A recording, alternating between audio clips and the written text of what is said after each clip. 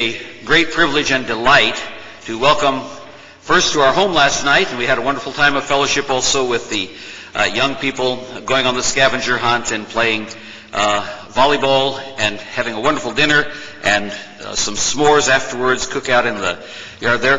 Brother Derek Isaacs was with us during that time, and his team always seemed to win. They were very good at volleyball. He's good. So it is a great delight to have him. Creation Ministries International, as you know, we had a speaker from that organization last year out of Atlanta, Georgia.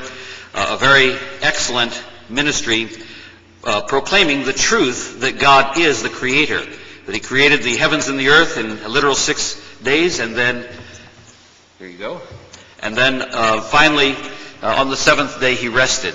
And Brother Isaacs has some very interesting personal stories. I'm not going to get into those right now, but I mean, he's a wonderful man of God. We are delighted to have him with us to make his first presentation, which is Darwin's Dangerous Ideas. And so, Brother Isaacs, if you'll come up and share with us God's Word. Thank you. How's everybody doing? Amen.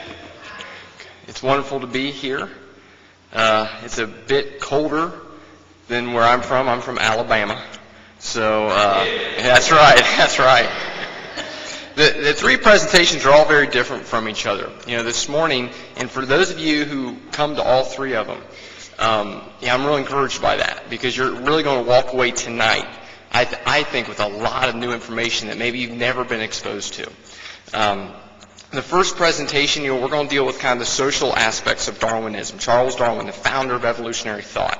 What did his theory mean to society? What impacts have we seen because of evolution? My second talk is called Battle for Beginnings. That's what I'm doing, in the church service, the main service. It's going to be about really what does evolution do to the gospel of Jesus Christ? Why is it such a big deal to the church? And then my third tonight is just something that I love. It's my dinosaur talk, and that's called my specialty talk. And it's, because the big question is, how do dinosaurs fit into the Bible? How do we explain it? And it is an evidential approach, which means that we're going to present evidence of man and dinosaur coexistence, and that confirms the biblical worldview. So the three talks are very, very different, but they're really going to, I hope, give you a good worldview biblical, for biblical creation, and also what does evolution do to our Savior and to our worldview. So we're going to get started, and my first talk is Darwin's Dangerous Ideas, and is about the product of what that theory has done to our society. Now we're going to go over 4 different periods of evolutionary thought. Okay, I call them the foundations of evolution, which means, and I'll read a lot of this. I know it's not coming through real bright, but I'll make sure you guys know what's up here.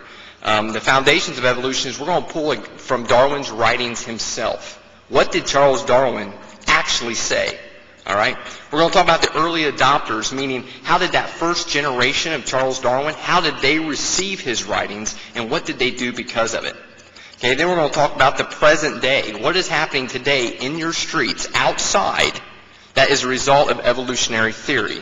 And then also, present day, in the future. Basically, is where it is going. What can we expect that's next? Now, most of you guys have known about The Origin of Species, which is Darwin's first talk. It's his first book. But many of you do not know the full title of it, which is By Means of Natural Selection or the Preservation of Favored Races in the Struggle for Life. Favored races, it's a very interesting kind of jumps out at you, isn't it? A lot of people have heard that term before, but maybe you have not associated that with the theory of evolution. You see, Darwin, early in his life, he traveled quite a bit, and he recorded his journey on these travels in his first book, which is called The Voyage of the Beagle. Now, during that time on the voyage, which was the Beagle was a big ship he floated around the world in, he saw different people from different continents and countries all around the world, separated by oceans. What Darwin did is he built a hierarchy of which races of men were more evolved than others. This was made very clear in his third book, which is called The Descent of Man. All right, so these 3 books, Voyage of the Beagle, Descent of Man, and The Origin of Species by Means of Natural Selection, or the preservation of favored races in the struggle for life, is what we are going to get into today. And we're going to see what he said, kind of right from the horse's mouth, if you will. Now, often we disassociate ourselves from the equation that evolution tries to teach. And what I mean by that is we must remember that the so-called rules of evolution, the survival of the fittest, would also be true to humanity if it was true. So think of how, during this talk, you would modify your behavior, specifically, if evolution were true. Now, this question, if evolution were true, then how now shall we live, is what led me to really write my first book, which is called The Extinction of Evolution. And it explores the social outcomes of evolutionary thought, stuff we're going to go over today. So let's dive right into it with no further delay. This is Darwin when he was down in South America. These are his words. He wrote, "I believe in this extreme part of South America, man exists in a lower state of improvement than in any other part of the world." All right, his idea here is clear that he was looking at these tribes of South Americans, and from an evolutionary perspective, genetically, he thinks these South Americans are lesser evolved than other people. Now think about that. What does that mean to us? If there are 6.5 billion people on the planet today, and if evolution were true, then we would have to recognize that not all of these 6.5 billion people, actually it's over 7 billion now, we're not all evolved at the same level, are we, if you believe in evolution? Who would be more advanced than somebody else? Who is greater? Who is lesser? That is actually a hard question if you believe evolution, because you have to make those discernments. Darwin decided that the people of South America were the most under-evolved. He's clear in his writings. He continues to develop this line of thought. He says, "While going one day on shore near Wollaston Island, we pulled alongside a canoe. These were the most abject and miserable creatures I anywhere beheld." This is Darwin himself speaking. Notice that he doesn't even call these people humans. He calls them rather miserable creatures. He goes on, "Their skill in some respects may be compared to the instinct of animals, for it is not improved by experience.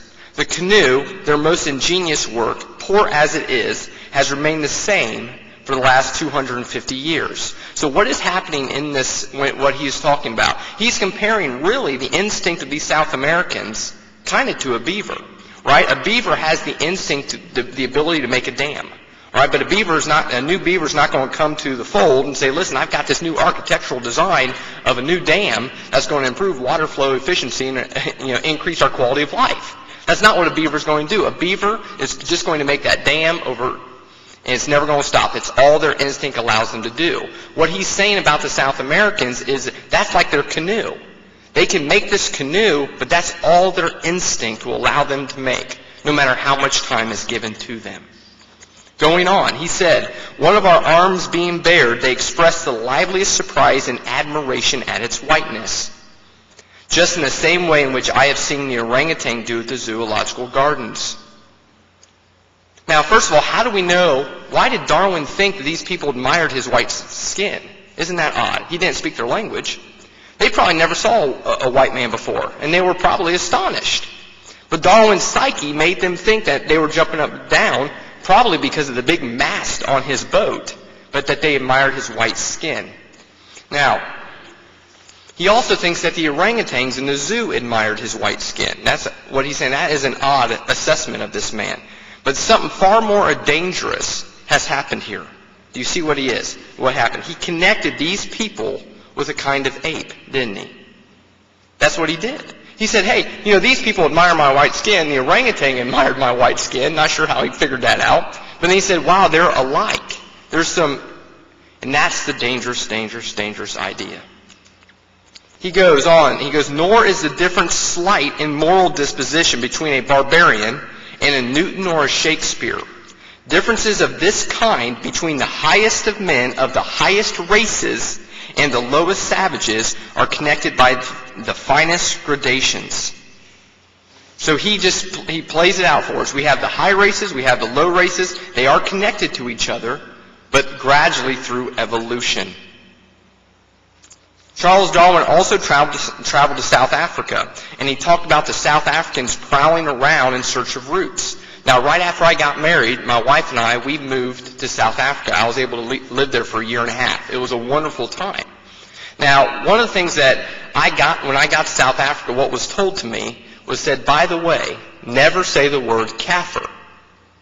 And I said, okay, I won't say the word kafir. Has anyone heard that term before? Okay, a few of you have. In South Africa, if you call someone a kafir, it is actually actionable in a court of law. It's against the law to say that word to somebody. What a kafir means is that it is a person without a soul. And that is what, during apartheid, that is what the white population said to the black population. They called them kafirs, people without souls. Well, I just want to say that because all through Darwin's writings, when talking about the South Africans, he calls them kafirs. And if I would not have lived in South Africa, I would have never known what that meant. Now, he asks a very loaded question here. He goes, Darwin wrote, it might also naturally be inquired whether man, like so many other animals, so note he just thinks we're animals, has given rise to varieties and sub-races, differing but slightly from each other, or to races differing so much that they must be classed as a doubtful species. Do you hear what that loaded question is? He says, wait a minute, are some races of men sub-races, subhuman, or are some races not even human at all? That they should be classed as something totally different, not a member of humanity. This is what he concluded. He said, do the races or species of men, whichever term may be applied, he wrote, encroach on and replace each other so that some finally become extinct? We shall see that all of these questions must be answered in the affirmative. He says yes. Now, do you know what he means when he says encroach on and replace each other unto extinction? What did he just give a reason for? He just justified what? Genocide. Do some races have the right to press upon and exterminate the weaker? He goes, yes. This is why his theory is perfectly summed up in his own words, let the strongest live and the weakest die. He he pulls no punches. This is the stuff he wrote. This is the stuff that is not being taught today in classes because, well, if people actually knew what Darwin said, they wouldn't make the little bumper stickers that put on their car and the little Darwin fish that you see. They really exalt this man, but they have no idea who this man was. Next, we need to see how the theory of evolution shaped his views on women. He didn't leave the women out of the picture. He wrote, the chief distinction in the intellectual powers of the two sexes is shown by man attaining to a higher eminence in whatever he takes up than woman can attain, whether requiring deep thought, reason, or imagination, or merely the use of the senses and hands. The average standard of mental power in man must be above that of a woman. Every time I drive by you see the Darwin fish, you know what I'm talking about? And every time, with the little legs on it, every time I drive by a car that has that on there and a woman is driving that car, I'm like, you have no idea what this guy thinks of you. You have no idea. But just in case this is not clear, he continues. He just wants to make this point clear. He goes, man is more courageous, pugnacious, and energetic than woman, and has more inventive genius. He says, thus man has ultimately become superior to woman. If you believe in evolution, he uses evolutionary reasoning to come up to these conclusions. Now, this would be a very good time to refresh us of the goodness of Christianity, my friends. There is neither Jew nor Greek. There is neither bond nor free. There is neither male nor female, for we are all one in Christ Jesus. Amen? Amen, right? Now, before we read this next quote by Charles Darwin, you need to know he was from a very wealthy family. He extremely wealthy. So he includes himself in this unique grouping. And he's talking about physical appearance. How have we evolved into our physical appearance that we have? And how are some people more attractive than other, he determines. He determines it's because of evolution, and this is what he wrote. He says, many persons are convinced, as it appears to me with justice, that means he agrees with this, that members of our aristocracy, including under this term all wealthy families, so he's like, I'm a part of this group. He says, from having chosen during many generations from all classes the more beautiful women as their wives, have become handsomer according to the European standard of beauty than the middle class. I guess he never saw a mirror he didn't like. But do you catch what he is saying here? Essentially, rich people have evolved to be naturally better looking, and it's because they get all the pretty women. That's kind of unbelievable, isn't it? But do you see the real evil in this statement? Let's get real serious here. He just turned the entire institute of marriage into a prostitution ring, didn't he? Where women will give themselves to the highest bidder. And we should be indignant over this. Okay?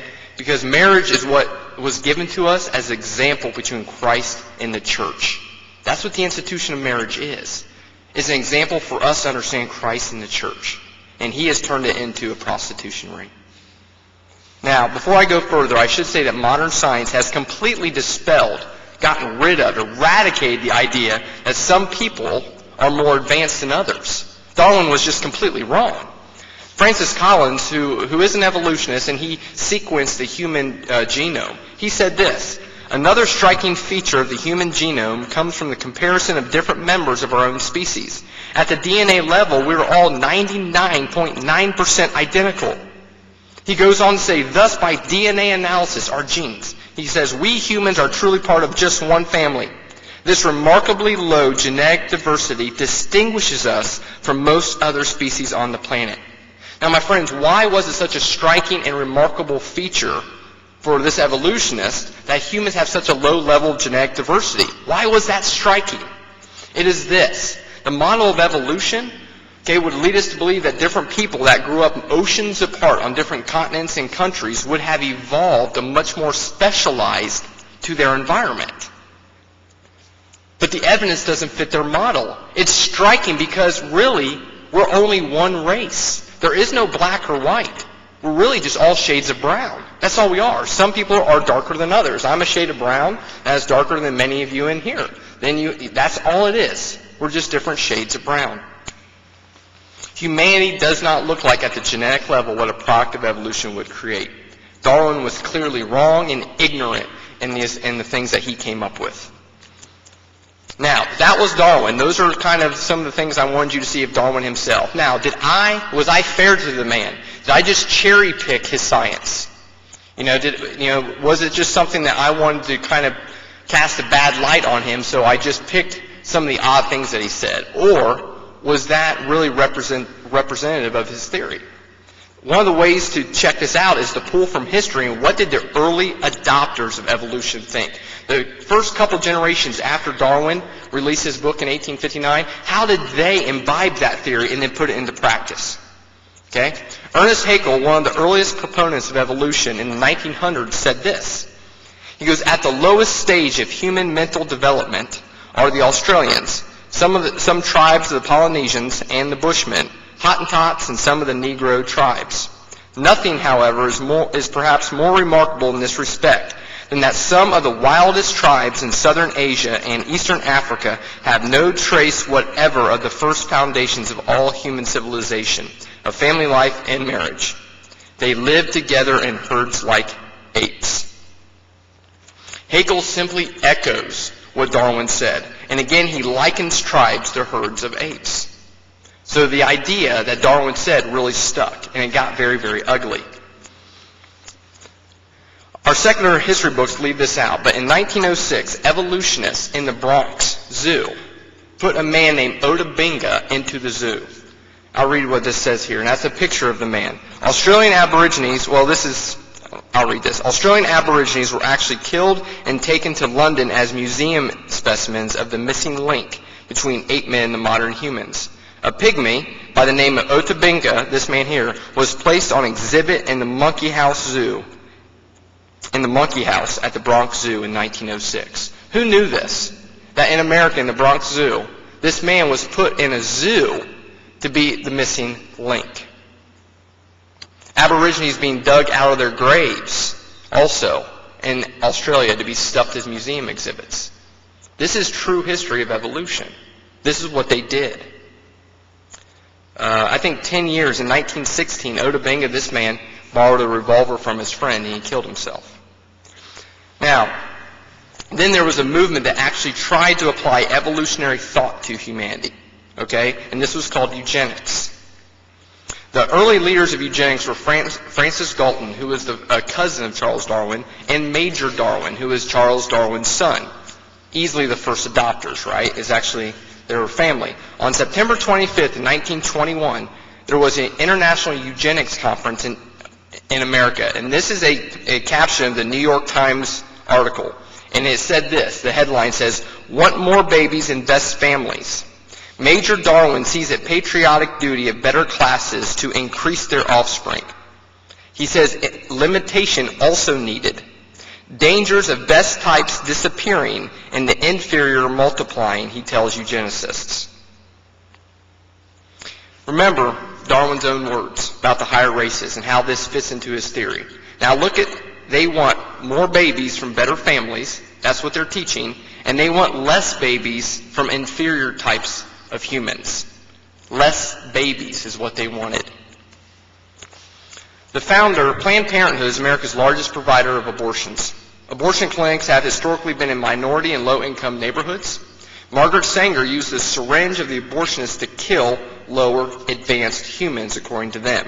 This is the danger of evolution in action, when an ideology replaces Jesus Christ as our foundation. Margaret Sanger published the work, The Purpose of Eugenics and Birth Control and Positive Eugenics. Planned Parenthood is a fruit of evolution. Consequently, this is why pro-life campaigns that say abortion is murder, even though that is true, they're not effective because they have a worldview that says murder is okay.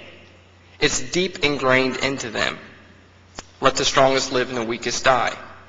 See, what I want you to see is that abortion is a symptom of a deeper disease, and that deeper disease is the belief in evolution. Edwin Black is an award-winning author, okay, and he studied eugenics, and this is what he said. Eugenic breeders believed American society was not ready to implement an organized lethal solution, but many mental institutions and doctors practice improvised medical lethality and passive euthanasia on their own. Eugenics spawned out of evolution, and now people who are believing in evolution and eugenics are practicing basically euthanasia. All right? Our country began to kill the weak who were already born in the name of evolution. Watch this. Black wrote, one institution in Lincoln, Illinois fed its incoming patients milk from tubercular cows, believing a eugenically strong individual would be immune. 30 to 40% annual death rates resulted at Lincoln. They pumped diseases into babies so that those that were underdeveloped could be weeded out. And then Edwin Black connected this to the Nazis, and correctly so.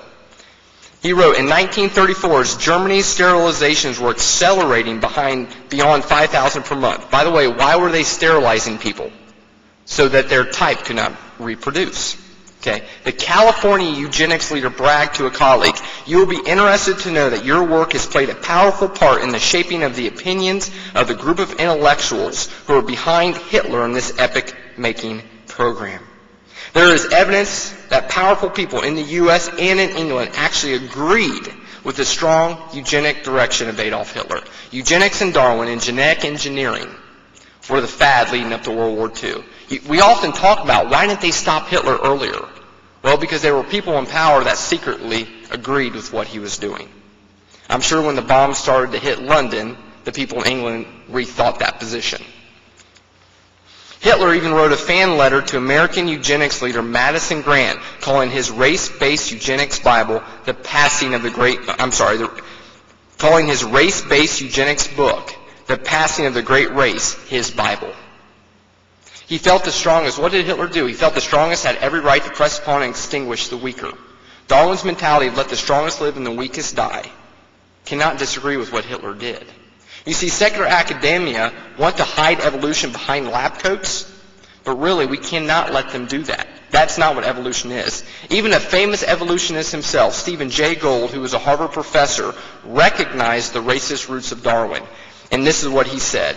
He goes, biological arguments for racism may have been common before 1859, but they increased by orders of magnitude following the acceptance of the evolutionary theory.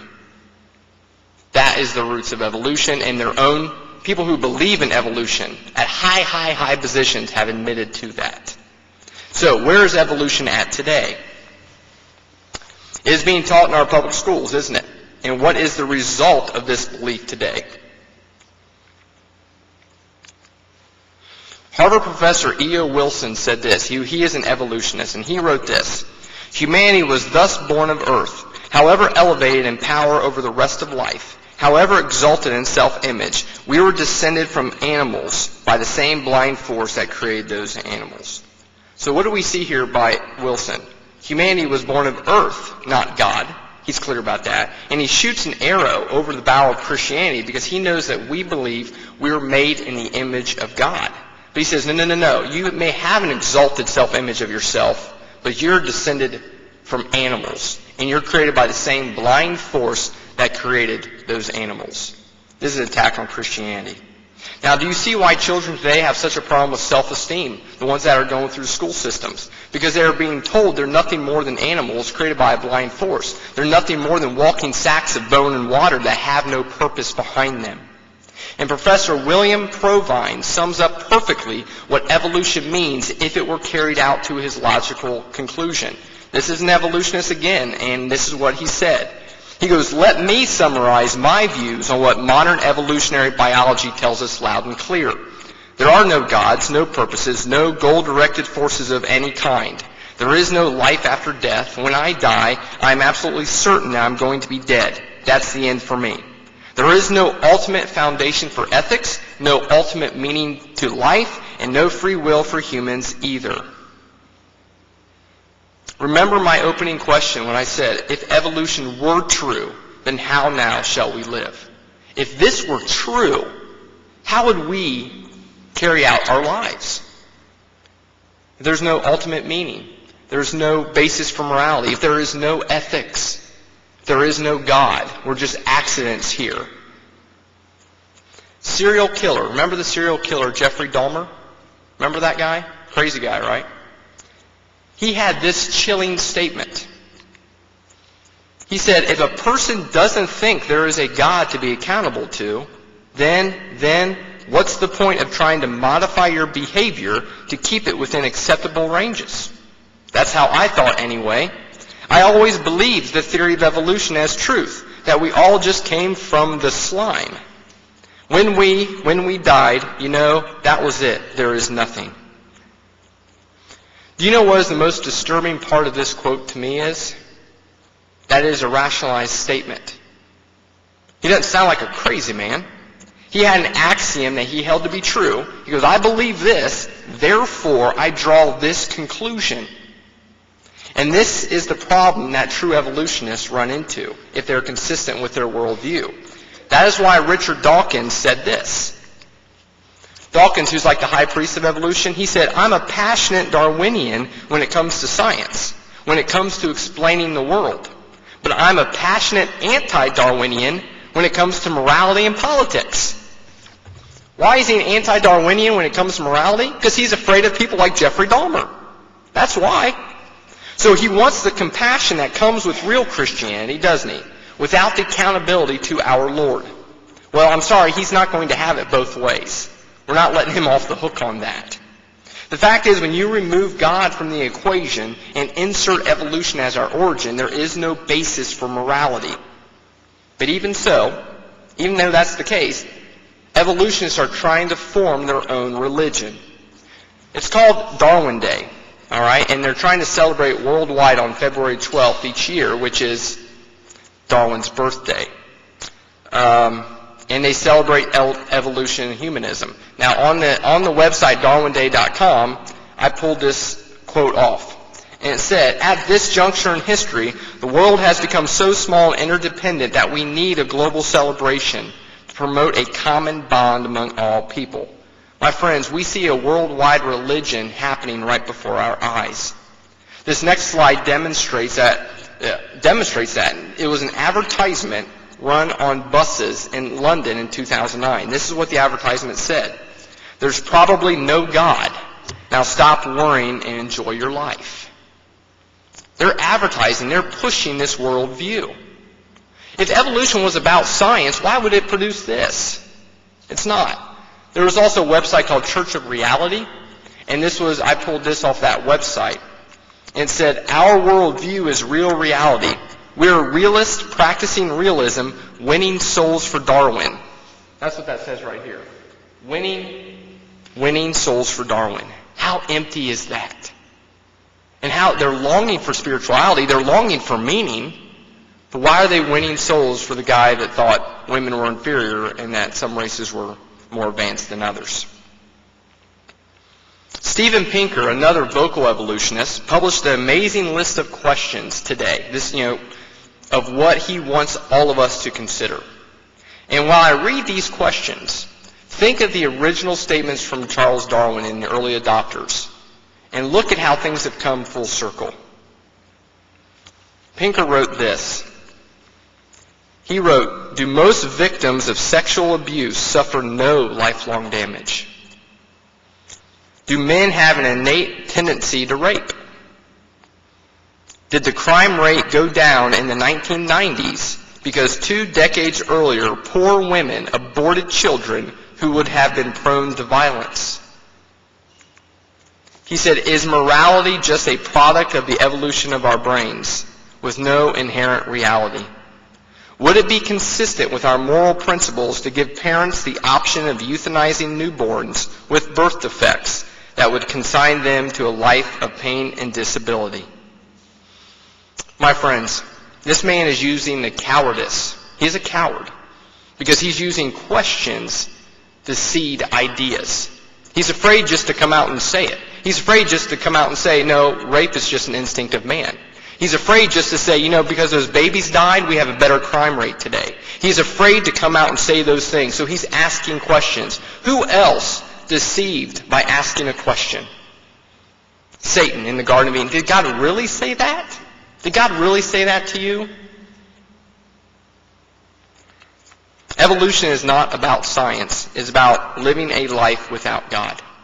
And then be able to rethink all of these things we know about us, but rethink them without God involved. Here's a list of recent books that have come out from evolutionists recently. The God Delusion. God is not great. God, the failed hypothesis. Godlessness in America. The first time when you look at this, you wonder, for people who don't believe about God, they spend an awful lot of time writing about Him, don't they? This attack on God, on our Savior, is gaining steam in America, in your community right now. It is an ideology where abortion, euthanasia, which is all murder, is already justifiable. And sin will always get worse. Sin is never satisfied with the status quo.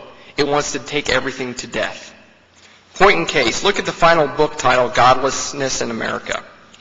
What does that really mean? It's a cry to be without God. Now I think about that. Where is mankind when they are eternally separated from God? They're in hell. This worldview has taken people all the way to the end where they are shouting they don't want to be around God. How devastating is that? Not only that, but from their own worldview, and they're a little inconsistent with that last title, from their own worldview, they should already believe there's godlessness in America, right? If they don't believe there's God, then they already have that. So what's the point of writing a book wanting godlessness in America? What is the face of God that they no longer want to see? You. Because from their perspective, they don't think God's there, so they look at you and go, you're the face of God. And you know something? I want godlessness in America. They don't want us here. I'm going to read Revelations 12:9 here. "And the great dragon was cast out, that old serpent called the devil, and Satan, which deceiveth the whole world. He was cast out into the earth, and his angels were cast out with him." We are told that Satan is the deceiver of the whole world. And I want you to see the destruction of that lie that he said at the very beginning. All of these things that we just went over in this first session is the result of one simple lie. You don't think Adam and Eve are really real, do you? The Bible has given us ample warning. Colossians 2:8 says, "Beware, lest any man spoil you through philosophy and vain deceit, after the traditions of the rudiments of the world, not after Christ." My friends, it is so important that we stand on the Bible as our ultimate authority and not to be sucked into secular ideas. Because the biggest point I want to show you is that when a secular idea takes hold, our spiritual discernment should tell us that that will end in utter evil. Because any worldview that starts out with a rejection of God as King, Creator, and Savior can only land in utter evil. And that is what we see with evolution. Now, one of the final chapters of my book, The Extinction of Evolution, is called The Samaritan Trait. All right? And I got that from the Bible, the story of the Good Samaritan.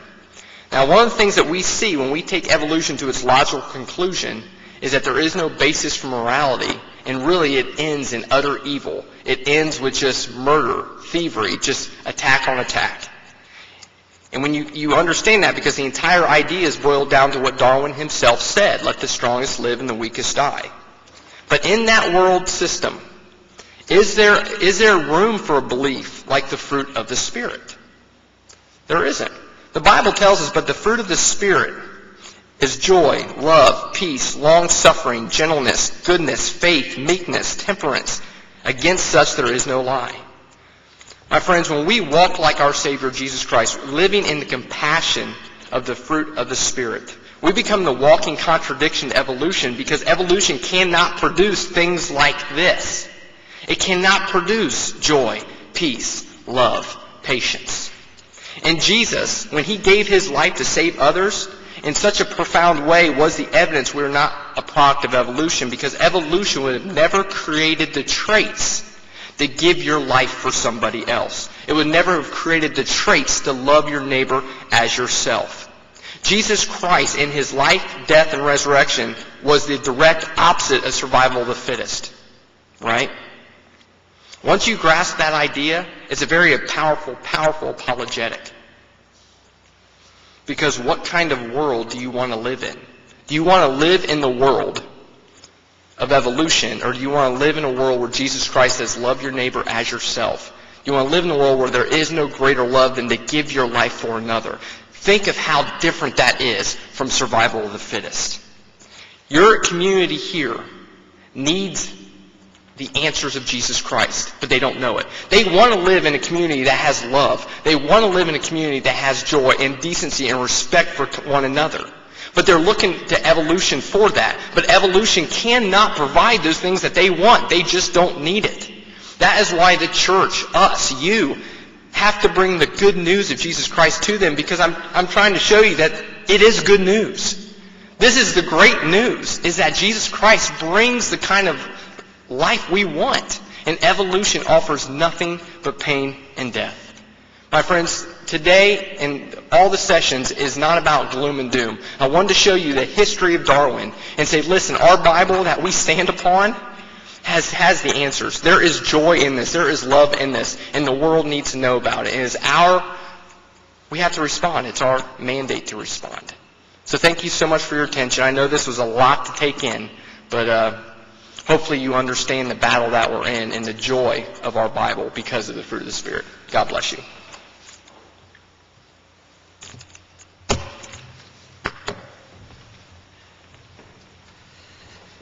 Derek, thank you so much.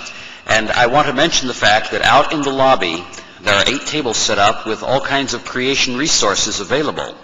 And among those are the book that Derek wrote, also a video that he produced.